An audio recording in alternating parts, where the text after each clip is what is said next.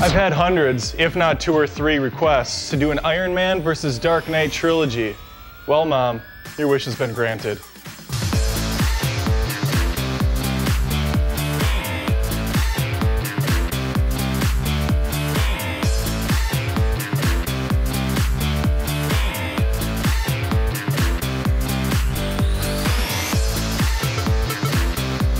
Superhero films have become synonymous with big-name, high-caliber actors. These 2 franchises may have more than your typical Fast and Furious film.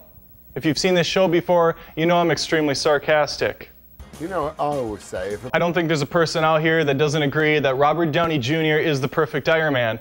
Christian Bale, however, has to compete with the likes of Keaton, Kilmer, Clooney, the KKK, basically. Oh, Clooney starts with a C, I'm sorry. Does Christian Bale deliver on both Batman and Bruce Wayne? And if so, is that better than what Downey does with Iron Man and Tony Stark? Bastian, why don't you put something up right now of Iron Man doing his thing? You can certainly tell that the time Robert Downey Jr. spent on Ally McBeal has helped craft and perfect his acting abilities. Look at the raw emotion, the expression on Iron Man's face. You can see Downey really playing that part. Once again, I'm being sarcastic. I'm gonna gloss over the leading ladies this time around because honestly, if I have to talk about Maggie Gyllenhaal one more time, I'm gonna choke myself out. I will, however, talk about some of the supporting characters.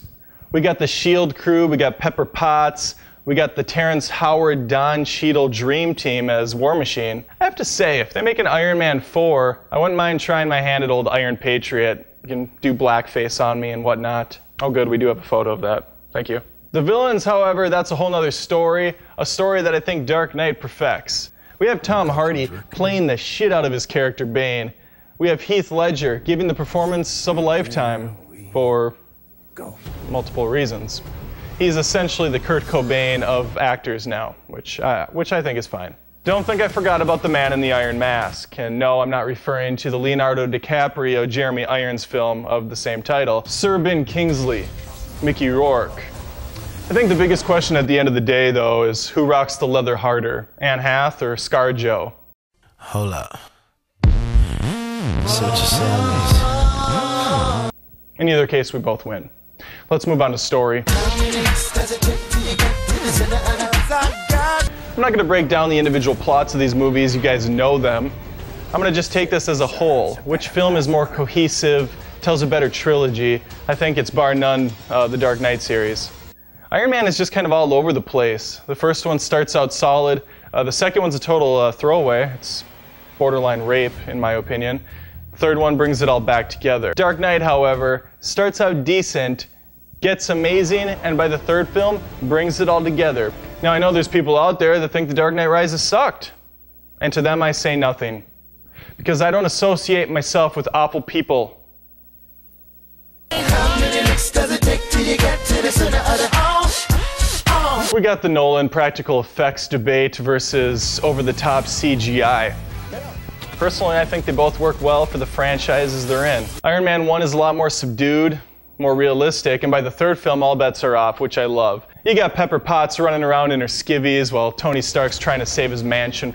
Explosions everywhere, running all Olivia Wilde. Play on words.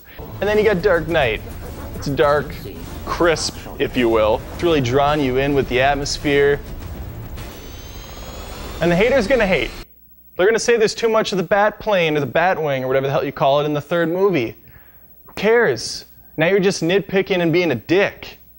You're dick picking. Coin that for me, Timbre. I want that on as mine. That's my thing now. Dark Knight. As you can see, I'm favoring Dark Knight, but the choice is really up to you. Who cares what I say? I'm just a figurehead, you know, spewing out facts and numbers. Put it in the comments below, and remember, this is more than just reviews. This is movie feuds. I think I would be a good Don Cheadle, Terrence Howard.